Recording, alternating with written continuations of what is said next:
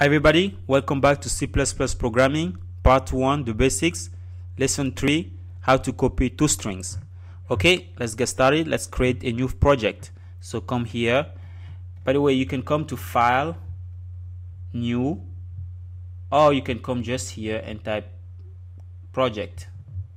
Alright, console, click next, choose C++,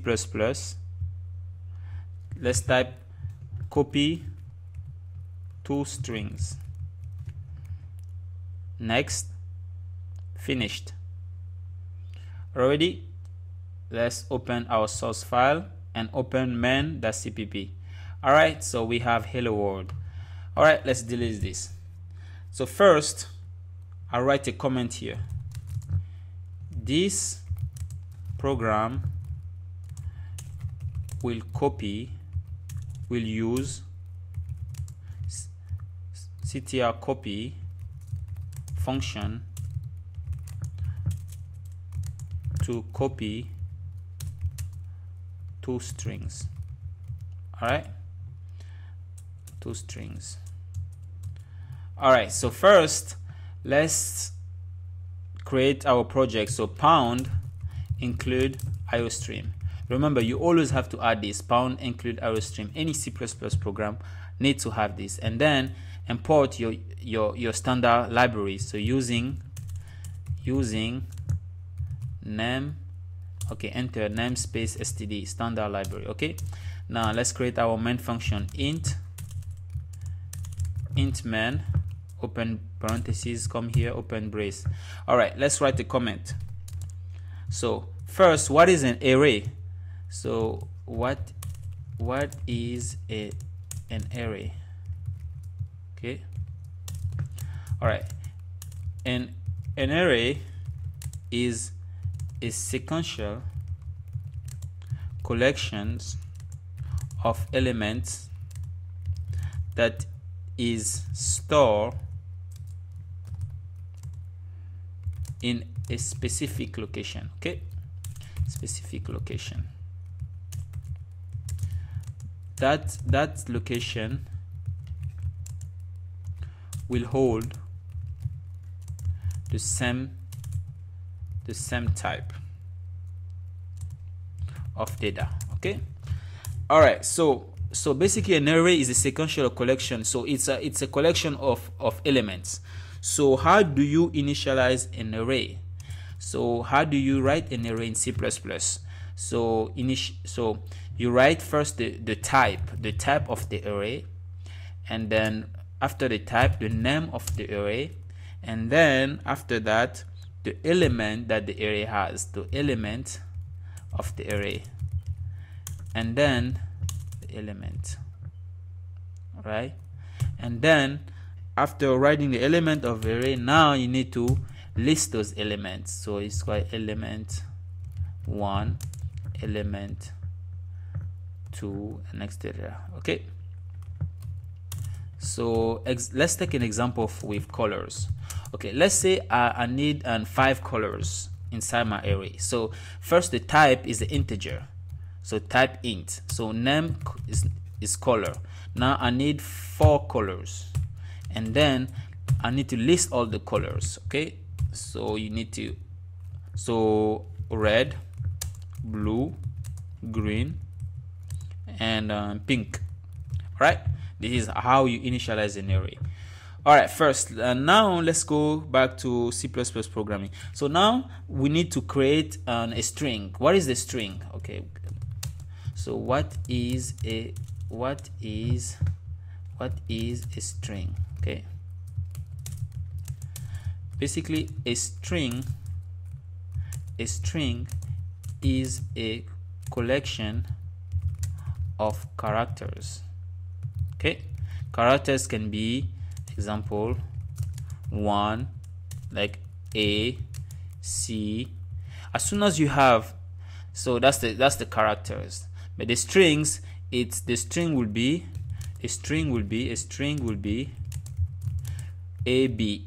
So this is 2 characters equals a strings. Okay, to character AB equal a string. Okay, so it's the collection of 1, 2 characters to many characters. Okay, now let's write a code. First I need to initialize my array that will hold my string. Okay, so now the type here will be a characters, and then I call string1. Okay, and it will hold an empty, it will be empty. Okay, now what is my strings?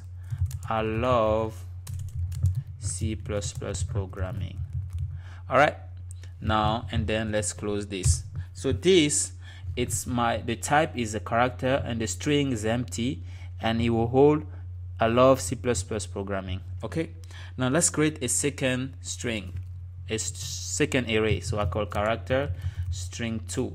This time my string2 will hold the number of character that my string1 has.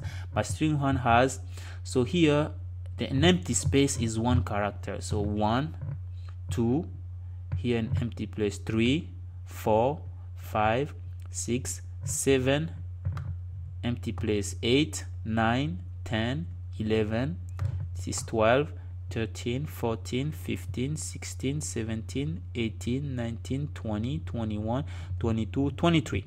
All right, I have 23 characters, and this time I will empty that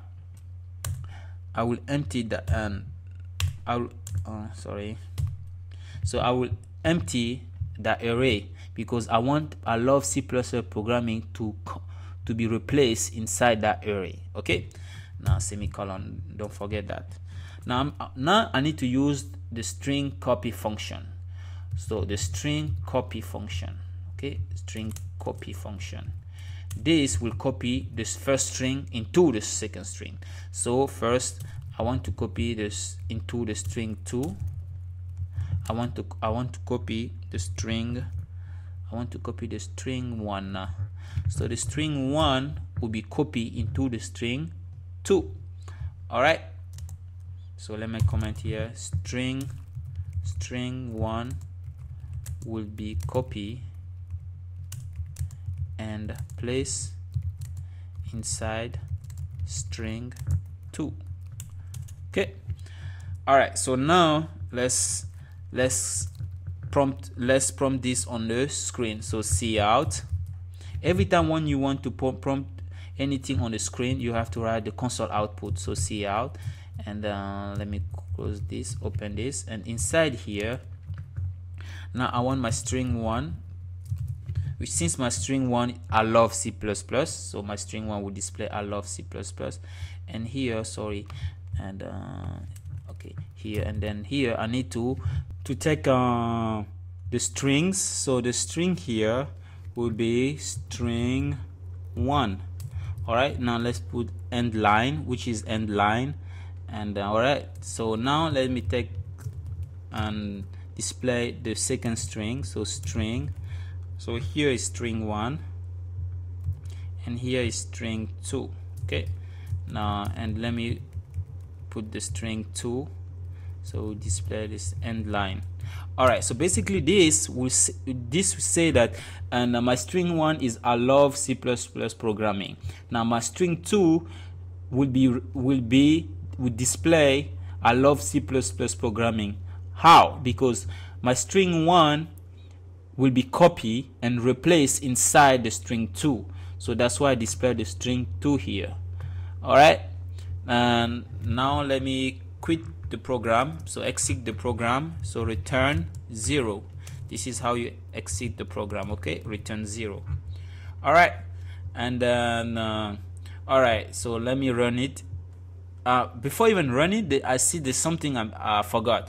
Okay, so what I forgot actually, it's see this string copy, I will have to import and the